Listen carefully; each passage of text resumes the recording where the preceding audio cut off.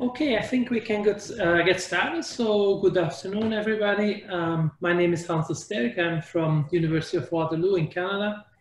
And I wanted to welcome you all to this plenary session of our second SIAM Games annual meeting. Originally, it was to be held in Toronto, but now it is held everywhere around the world, which is kind of extraordinary, I think, and exciting. I hope you're all safe and well wherever you are. And it is my great pleasure to introduce today to this plenary speaker, Professor Lars Rutoto from Emory University. So Lars is an assistant professor of mathematics and computer science at Emory.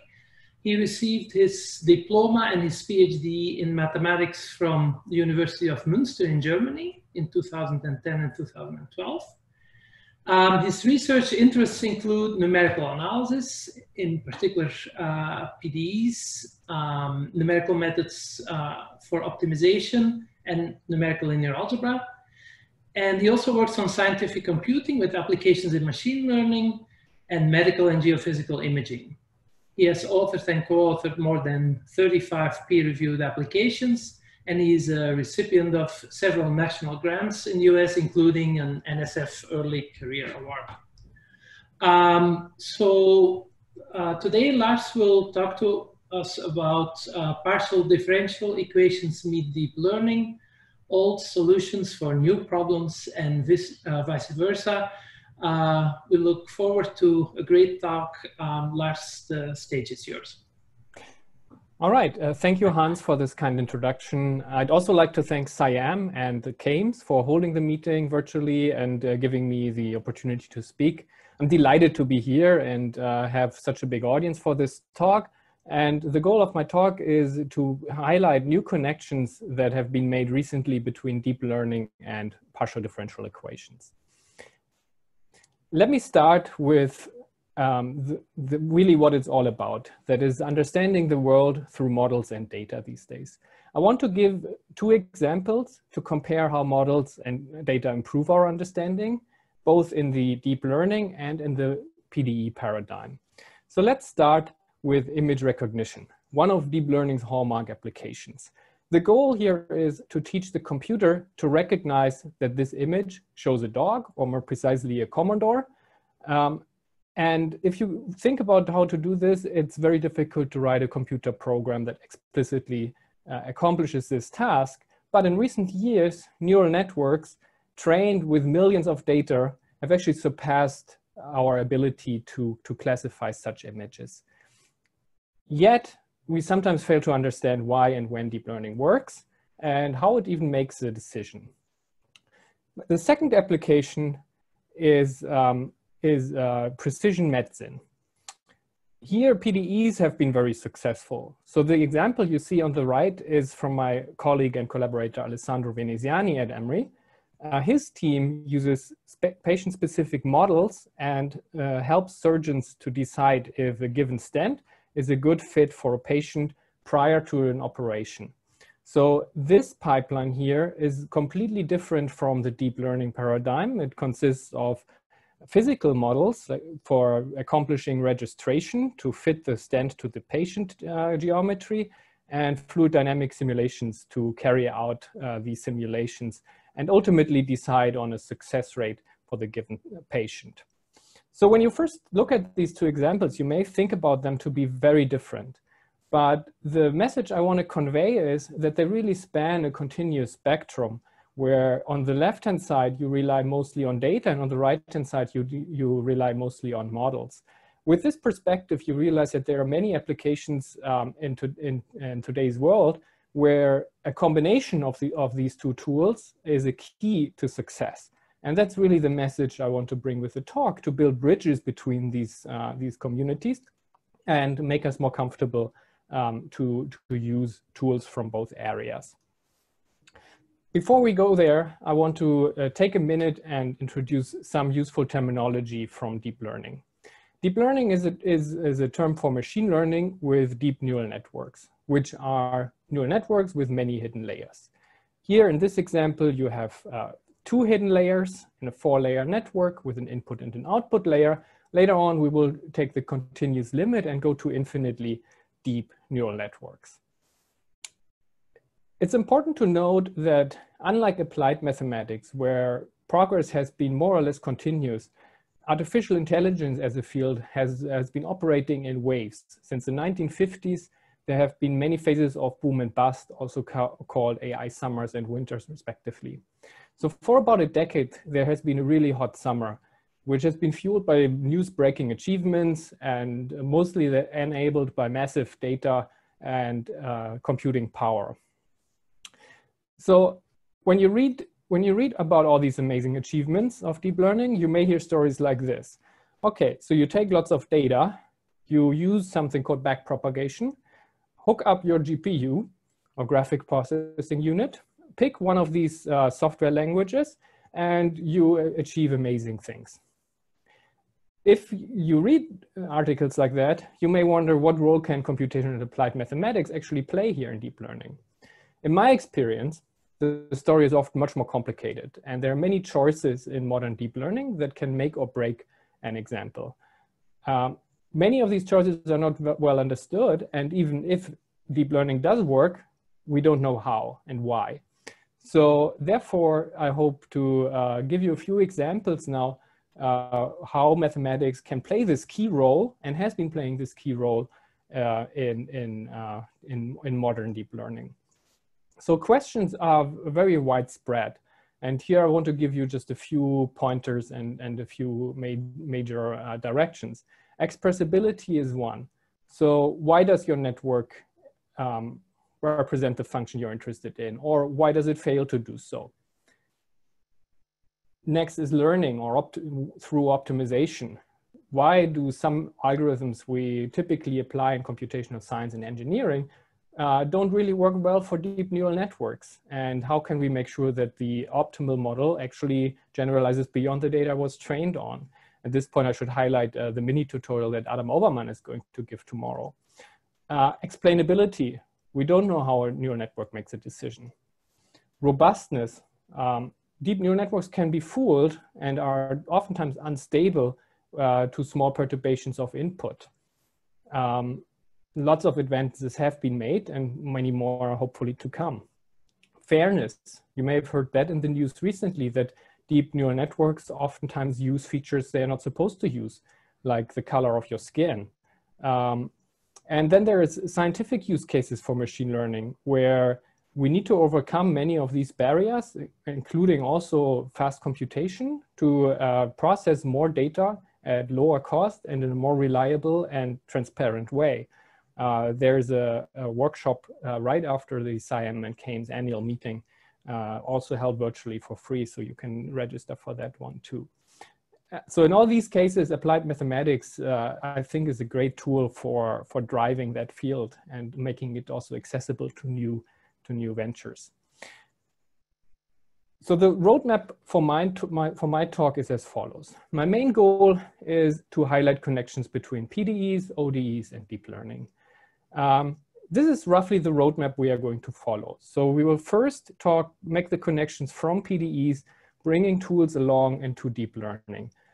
We will do this in two parts, first going from ODEs to deep learning and then adding a spatial dimension to end up with PDEs. Then in the last bit of the talk, we will go the opposite way and show how deep learning can tackle the curse of dimensionality in high dimensional problems. This work that I'm going to show you would not have happened and would not have been nearly as much fun without this amazing team at Emory that I have, and also this network of collaborators. I want to highlight Eldad Haber, who pulled me into this area, and with Eldad's group, we have been working consistently and continuously, very closely on continuous models for deep learning. Then Stephanie Günther, she has also organized a scattered team, but very effective to bring the latest advances from optimal control and high performance computing to deep learning. Eran Treister at Ben Gurion in Israel and I have been working on using structured linear algebra operators and ideas from multigrid to make learning for large-scale data more efficient. And finally, since my stay at IPAM in the last fall, I've been working with Stan Osha and his amazing team at UCLA on applications of deep neural networks to high-dimensional mean field games and controls. So all these works I will elaborate on as I go along, and many others as well. Okay, so let's start with making the connection between ODEs and deep learning. And I want to do this by walking you through a simple, yet quite actually already interesting example how to solve a deep learning problem. What you see on the left are some training points in 2D that are labeled in two classes, red and blue. And you do see a pattern in there. The goal is to train a DNN that I sketched here in the middle to classify the data. So the DNN acts as a function which takes two inputs and gives one output. Here, the probability of a point being blue. And you can use this mapping to then label all the points in the 2D plane. And as you can see in this result, the function is successful in the sense it's consistent with the data, but also it sort of generalizes beyond the data. At least that would have been probably the function I would have come up with. Okay, so I'm now going to walk you through step by step how this happens in practice. Let's build what is called a residual neural network. That's a relatively recent neural network architecture, but it's one of the most famous ones, and it's our key into this whole area. So let's denote the training data as points y and c. So it's pairs of points. Y is a vector in R2 and c is just 0 or 1. And let's say we have infinitely many of them, or we can generate more, and you can still see them here on the right. Then the goal is to build this deep neural network. And I'm going to start with the first layer. And that, in my case, I just use a fixed matrix, Kn, that does the following. It just takes y and adds a 0 in the third component. I'm doing this because then I can easily plot you in the end what's going on. So, okay, so now we are here. This Kn will be fixed for me. I'm not going to train it. And now we need to talk about how to get from these three numbers here to those three numbers here. And I'm characterizing this here with the dots because this is where the ResNet, our residual network, comes in. And I'm going to take many, many steps, big N of them, like 100, think about that. And they are built up in the following way. So the first step takes U0, applies an affine transformation, and then this activation function sigma, in our case, you can see this red line here. It squashes everything between -1 and 1. And multiplies with a small scalar h. So you add this. It's called a residual network because this part that we are going to train in the end accounts for the residual between u1 and u0. And you keep doing this n times until you hit un in the end, which are these three dots. And then you do one more step, namely you apply yet again an affine transformation, this time with a matrix that only has one row. And this function S, which is a sigmoid function, you can see here, in blue, that squashes everything between 0 and 1. And so the output Z here you can interpret as a predicted probability. The weights of the ResNet, I'm going to denote as with a lower script I here, and theta is going to be my notation for weights of neural networks. So I take the Ki and the Bi that you can see here and put them in there. And then the overall model reads as a big F that takes Y, is parameterized by theta, and produces a Z.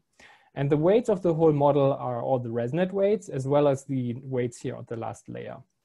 Okay, great. So now the key question is, how do you pick the weights? You start randomly, and then you solve an optimization problem.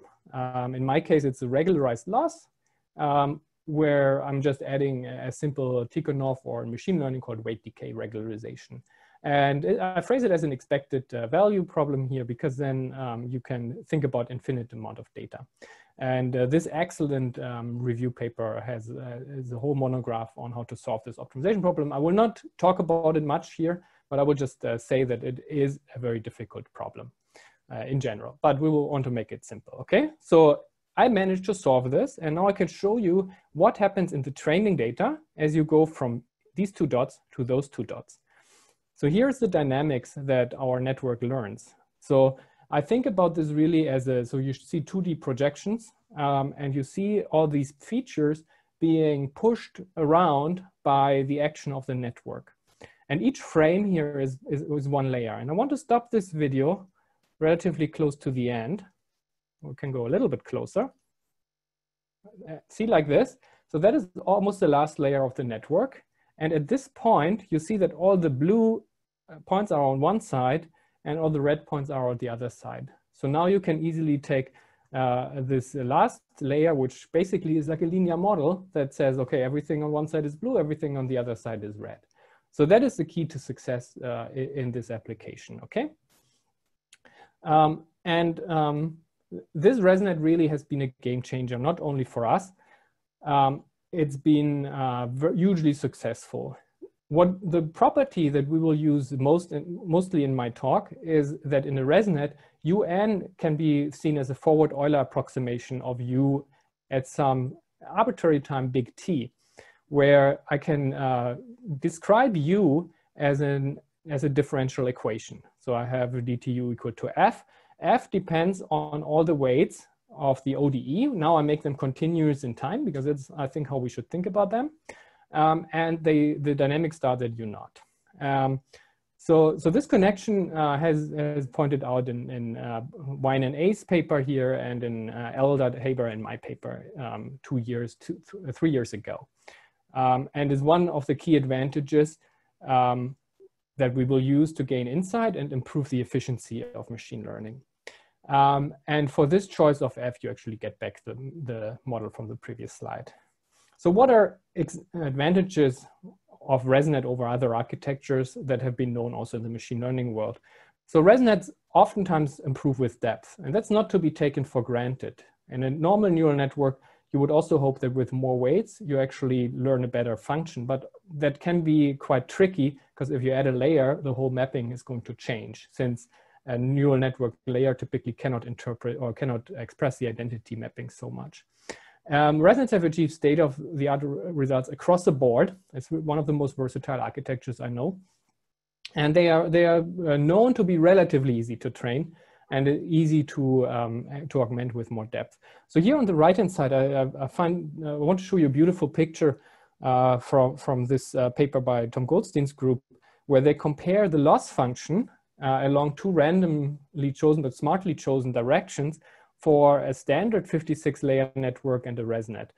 And you see this big gain in smoothness that comes in from the ResNet. I'm not going to say it's a nice function to minimize, because you can see you may not end up at the minimizer if you start in one of the flat regions, but the smoothness, I think, looks could be one of the explanations why ResNets can be easier to train. In practice, I want to make two comments. This function F here will be more complicated. So just take this as a gateway into the business. And also you should think about a concatenation of ResNets in practice, because a ResNet, since it's an ODE or a discrete ODE, it cannot change the width of the network, which can be beneficial in some applications.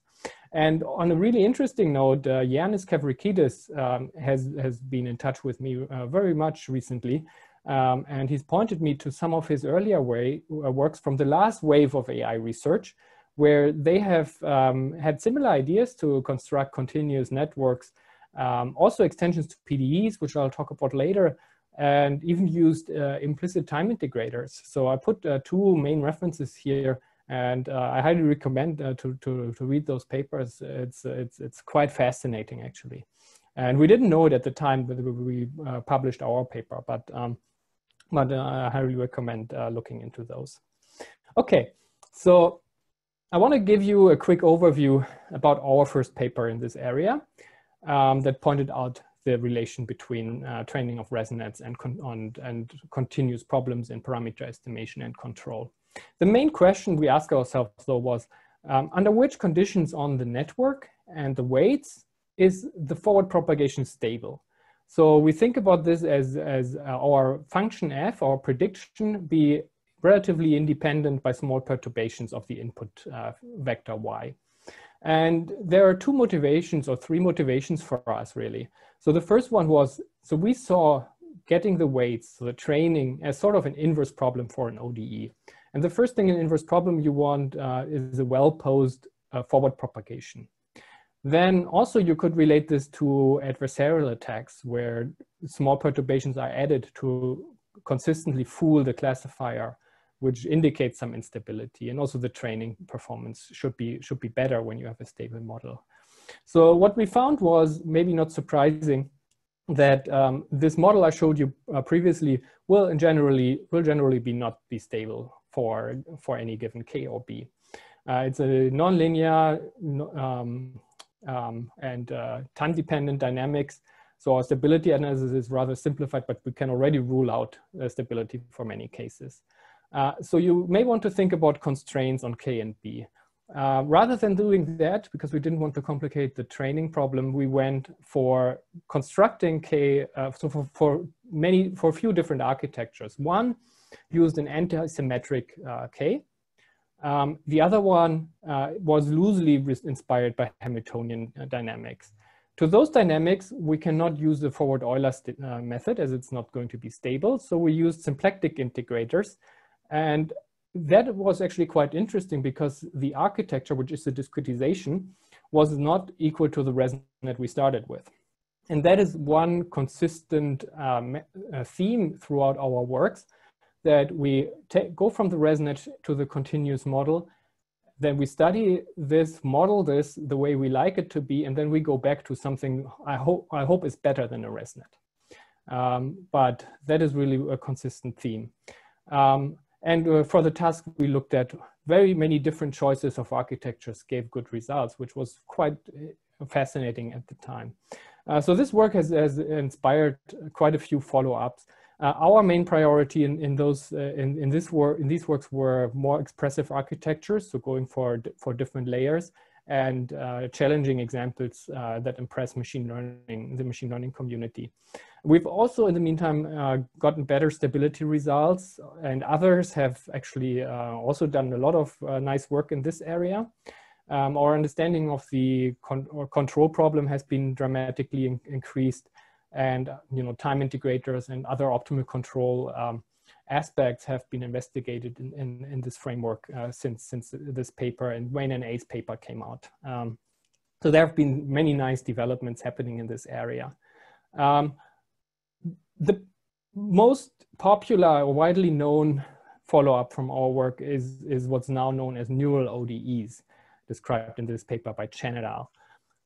So in this paper, there are three distinctions to our work. So the first is the neural ODE is based on an adaptive time integrator. So it really tackles a continuous training problem, unlike us who are going to discretize in the beginning. This means also that for the training, the gradients are computed with the adjoint equation backward in time. Then the third one, the third suggestion they make is to save memory, because so you need the u of t here in the adjoint equation, which we also need, to be honest, when we apply backpropagation or chain rule.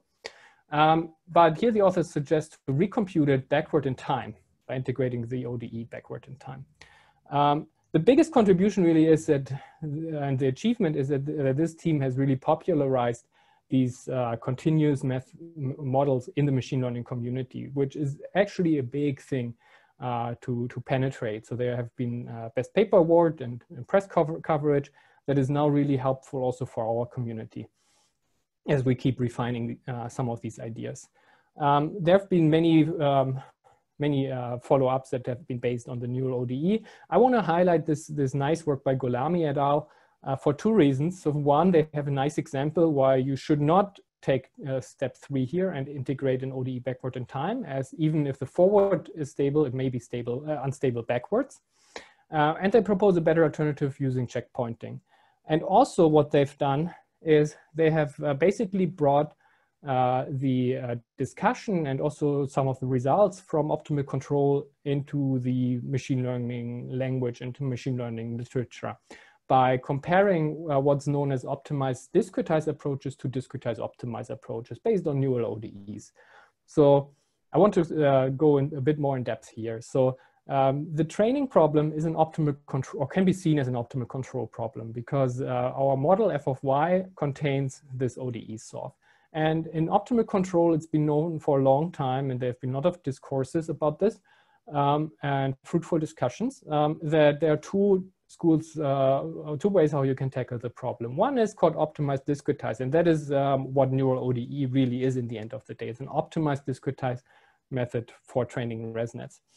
The idea is to keep the weights and U continuous in time, then use Euler-Lagrange equations to get an adjoint, and use adaptive time integrators all the way through the optimization. So it's convenient, but there is another approach, namely the discretize optimize method that we are using, and also the AN20 method by Golami is using, where you first discretize the theta and the U, then you get a discrete problem which you differentiate. So that's known as backpropagation in machine learning, or chain rule, just plain simply.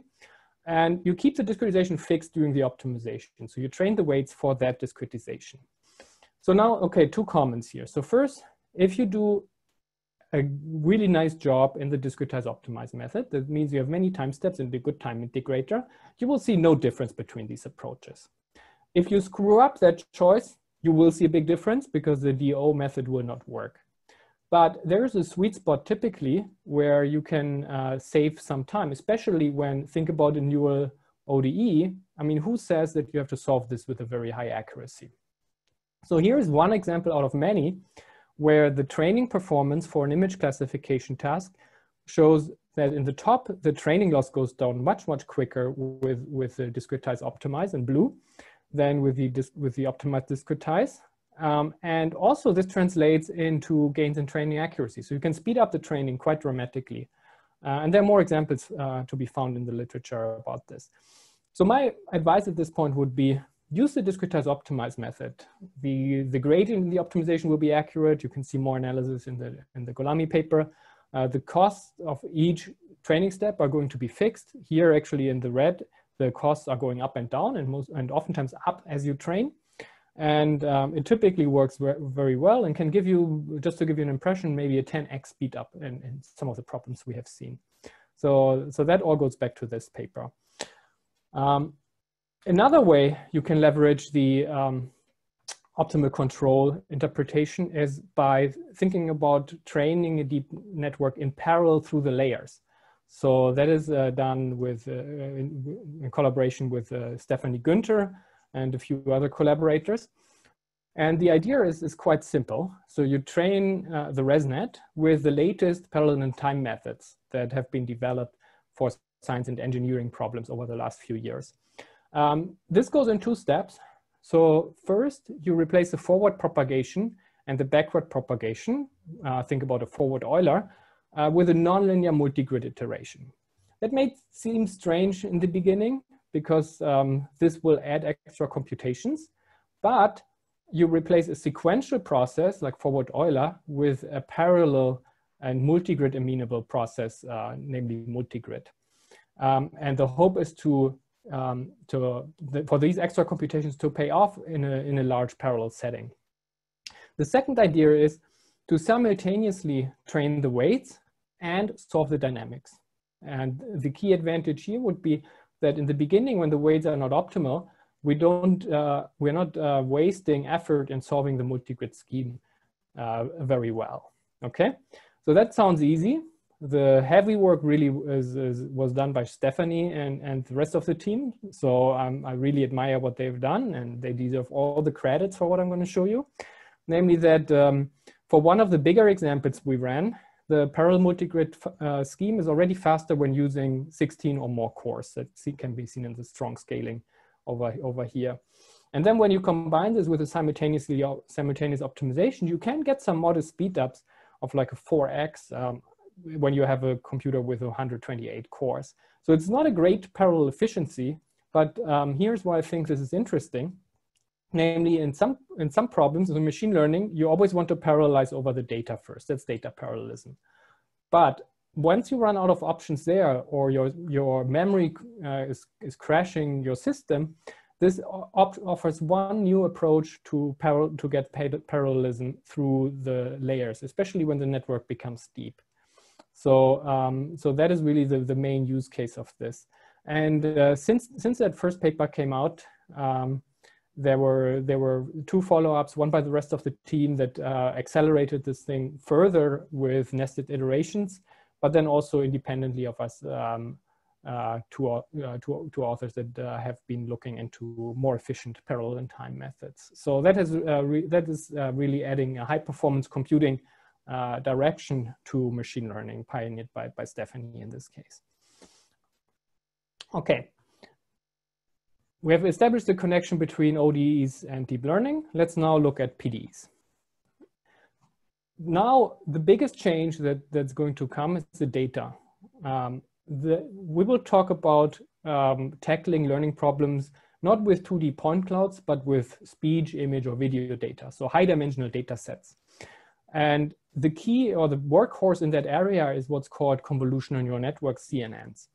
Put very simply, take the previous slides and replace every K with a convolution operator, which is a sparse matrix. In this case here, so you see an image of a digit on the left that's filtered by a 5x5 stencil to produce this output here, which is a sparse operation because only local information is going to be used, and also reduces the number of weights because here you have only 25 weights for one of the matrix K that gets from image space to image space. So I'm not going to talk about digit recognition because that's pretty much a done deal, I think. But here is an open, or I think a more interesting problem, and pretty much open, I guess, a segmentation. So think about what it takes to push self-driving cars to a level that they are really safe.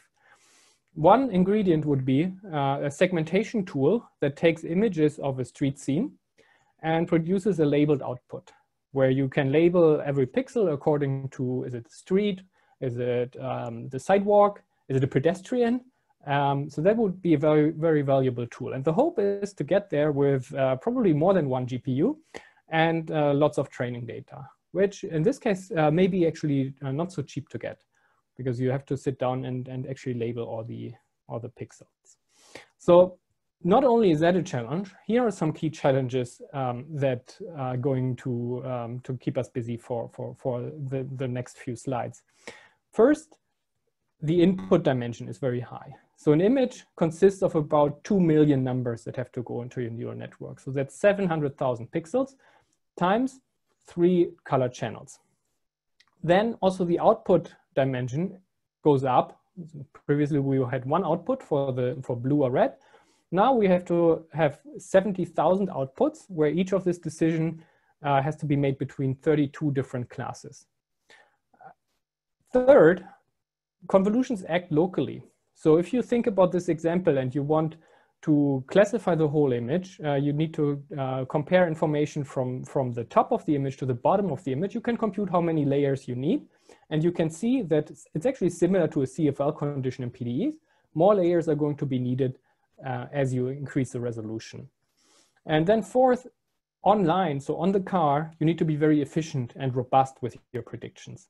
So all of these challenges combined mean that there needs to be more computing power, more memory in the training, and also, I think, new ideas that are needed to solve the problem.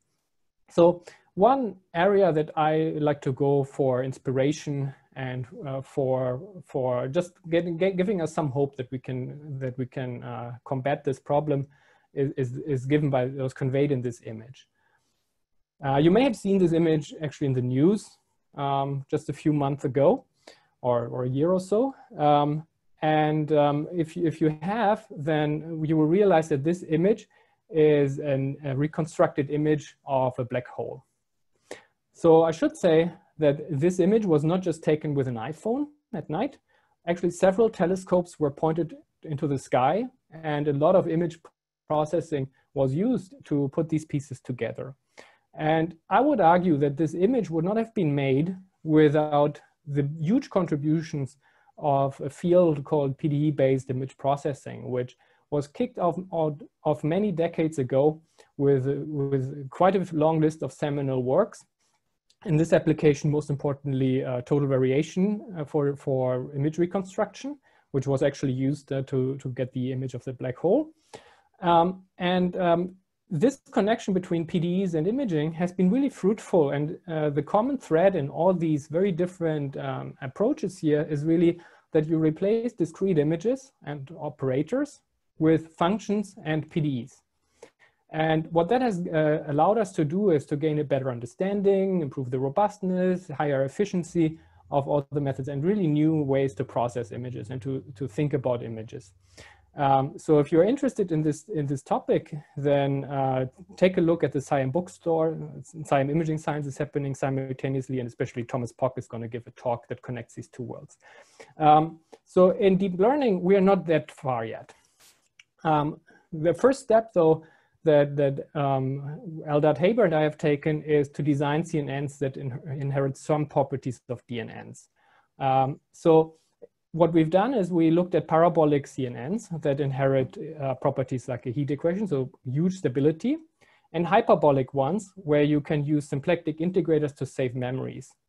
What we found is that very different ideas from these PDEs and different natures give consistent results actually in classification tasks. So here, all of the networks can predict that this is a dog in the image. Sorry about that.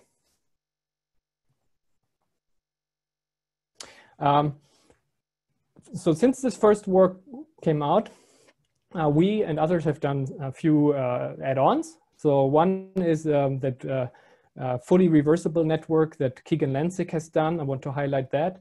And also work that Iran Treister's group has been pioneering to save the massive number of CNN weights from the millions to the down to the few 100,000 without too much loss of accuracy.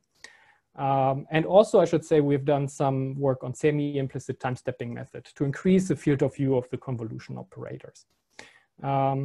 Okay, so let's now use the last time from this talk to make the connection backwards. So from deep learning to PDEs.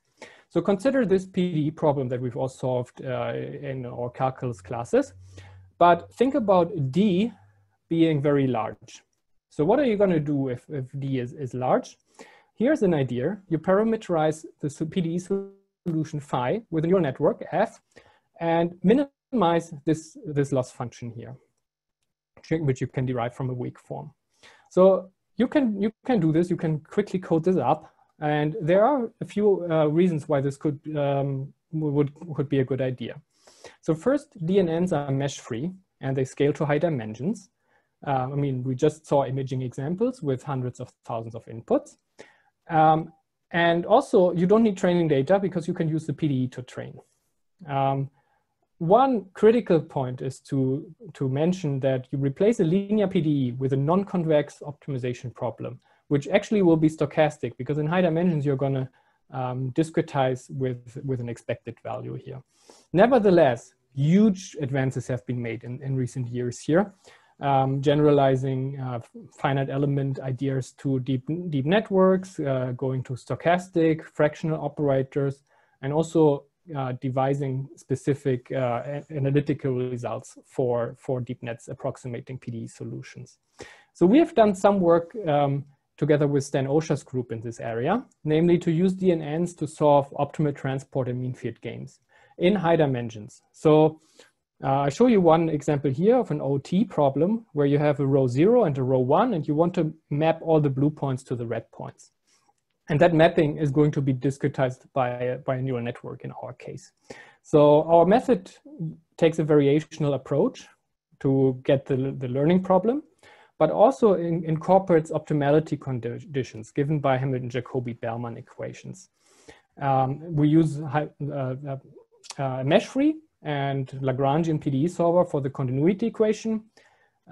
We use a tailored neural network that gives us fast gradients. And to our big surprise, what we found out is that for D equal 2, where you can solve this problem using convex programming, we actually are tied with hugely different numerical schemes. In higher dimensions, we tested synthetic problems up to D100. We did not see the curse of dimensionality kick in.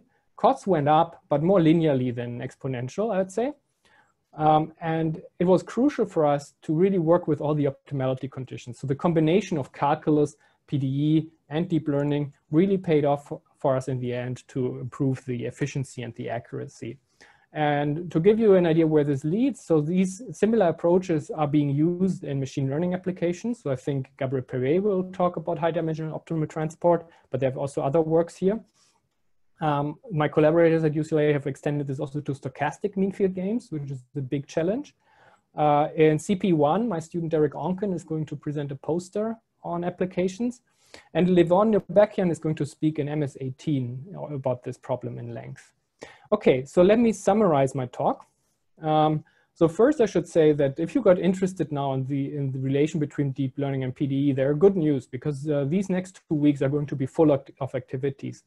So I've compiled this long list. You can find it in my slides that you can access through the link I posted in the chat window. And I highlighted maybe the not so obvious ones. So first, I think I'm really curious to check out the poster and the contributed sessions because I'm curious how posters are going to be held remotely and how much interactive that will be. So definitely this is on my list. And then also there are 3 actually interesting tutorials in parts of these areas about numerical linear algebra, fractional operators, and also parallel in time that are related to what I've talked about. And my former colleague, Michael Möller and Daniel Kramers, they actually have a mini tutorial in the SIAM imaging science where they dwell much more about this combinations about model-based and learning-based approaches that I started my talk with. So I think that's going to be quite interesting. Then if you run out or you need immediate entertainment, I've also added a few lectures from the recent SIAM math data science meeting, some IPAM talks and some other talks that we, but also others have given on topics related to what I covered today. And to conclude, I mean, I want to kind of go back to my initial statement. And I hope I convinced everyone that mathematics is going to play actually quite a big role in deep learning in the future. And deep learning can actually also play a good role in PDE problems, especially in high dimensions. What we covered was the connection from PDE to deep learning to create insight, efficiency, robustness, but also the way back to tackle the curse of dimensionality. I had to keep that one short, but Levon is going to talk about that also in the mini symposium. It's important to say what we did not cover. So if you are excited now, branch out into unsupervised learning, semi-supervised learning, reinforcement learning, active learning. There's a whole world out there yet to explore. And most importantly on my agenda is actually this connection. So I want to really bring deep learning and PDEs together to overcome some of the challenges with generalization, but also with model-based solutions on the other hand. So I think in a bit we'll have a short Q&A, but also after this, I'm going to open up my own Zoom room in case we get kicked out. So if you cannot ask your question then, join me at about 6 p.m. I'm going to drop the link in the chat window also. And I really want to thank SIAM, Keynes, my collaborators that were directly involved in the projects, and also my many mentors, colleagues, and collaborators that work with me on other things, and all the funding agencies for that. And with that, I'm going to conclude, take all your questions you may have, and thank you once again for sticking around here. Okay, thank you very much, Lars, for this excellent talk. So if you have a question, you can post a question in the Q&A, and I think we'll start with, yeah, so there's no chat window, but the questions can go to Q&A. Oh, okay, so. Oh, you didn't get my links that I posted. No, the chat window is not there. Okay, nothing we can do about it. So let me go yes. to this important slide here, which has the link to the Zoom that I'm going to open up. So I'll give you 5 minutes or so to copy that. And I can also go back to the title where I have the link to my slides. Yes, and Lars, will you post the slides on your webpage also? They are actually on my webpage. They are on the webpage? Not linked yet, so but we'll do that. If you put them there, okay. Yeah. So maybe okay, some people do see the link, it seems. Okay. Okay. So these are the hard questions. Are there easier ones also? Yes. So how about questions about the talk? And I actually have a question maybe to get started. So you mentioned the neural ODEs, and yeah, that looks really like a very interesting framework, both the discretize and optimize, or the other way around. But one of the main things of that neural ODEs paper was that they can do high order discretizations for the ODEs. But when would it actually be beneficial to use high order over low order? Because in the examples in that paper, it doesn't seem to be clear at all when it would actually be beneficial. Yeah, that's a great question, Hans. So actually, Bin Dong and his collaborators have used multi-step methods and higher order integrators right at the time where we came out with the first works. And they've seen some improvements in their papers. So it may be giving you some efficiency in some tasks. We yet have to find out exactly which tasks are benefiting from this. So in our group, we have done some comparisons, and most of the time, I mean, it never hurts to have a better time integrator, but also depending on the problem you work on, you may sometimes be disappointed. At least that's what we got typically.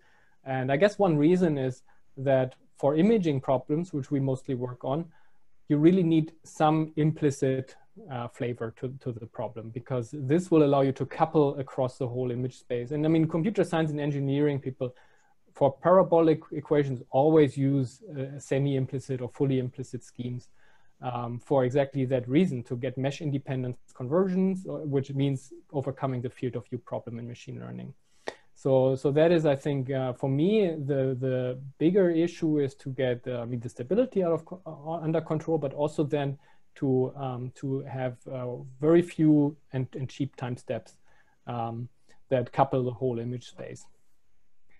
Yes, okay, so that's like the global connection of the image. Okay, so there are some questions here. Like one question is about commenting on how ODEs and PDEs can help to design ResNets, like change the architecture and lead to a better architecture. That's a question from Tao Li. Yes, so that is a great question, because it's really at the core of what we are doing.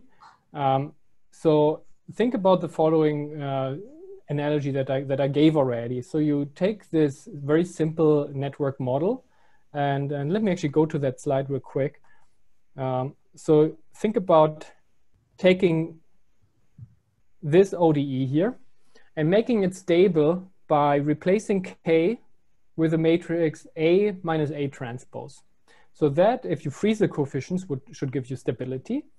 But most importantly, I mean, you now cannot use a forward Euler method anymore. So here now, if you use, say, an Adam-Bashforth method, which we have used for this specific case, you actually are stable on the discrete level. But an Adam-Bashforth scheme does not look like a forward Euler, and thus also doesn't look like a ResNet. So that is kind of this thing that the final architecture will actually look different to the one you started out with. Okay. And then in the Hamiltonian systems, we actually split the variables in two parts, and those discrete schemes that will then be the network architecture look very distinct from ResNets.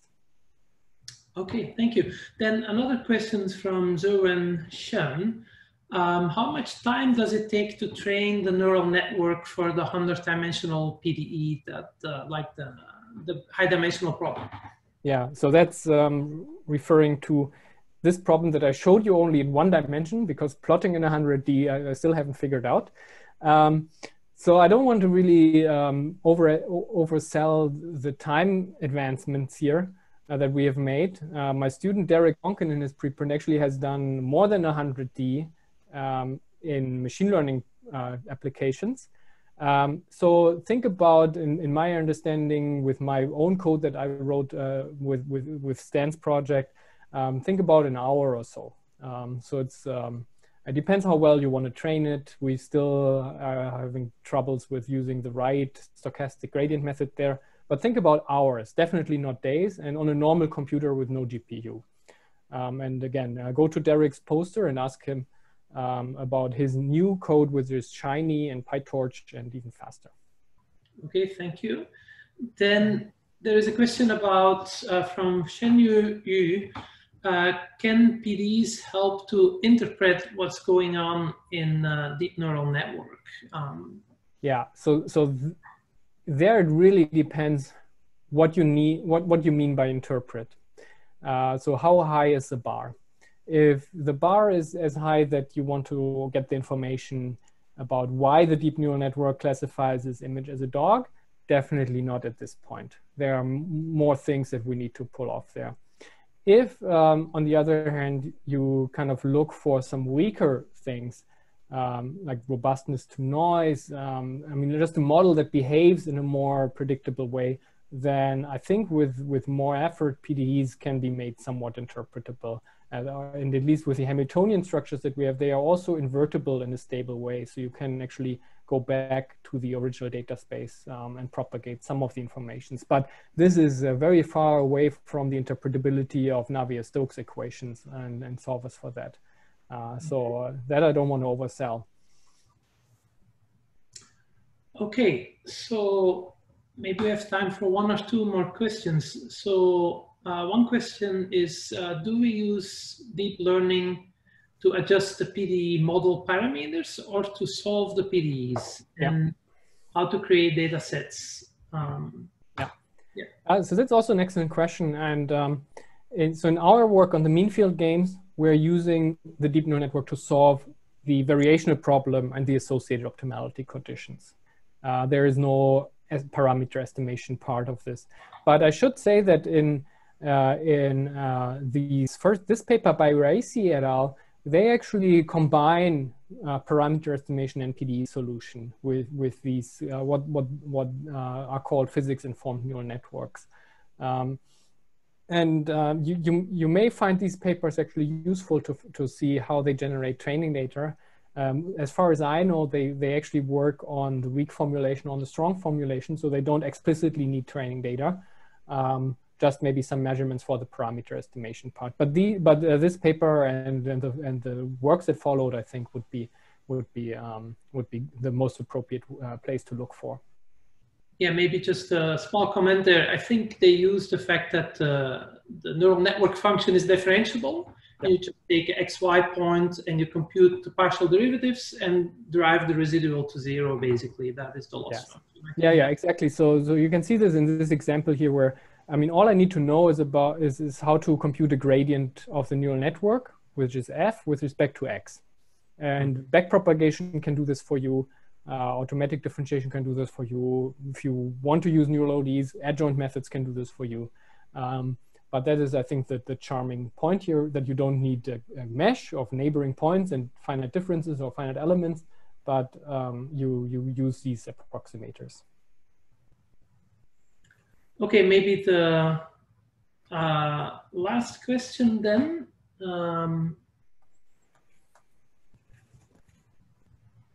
Yeah, so that is again a question about, from Zichao Peng, a question about boundary conditions when you solve for PDEs. So you have additional terms in the loss function, but are there other ways to deal with boundary conditions?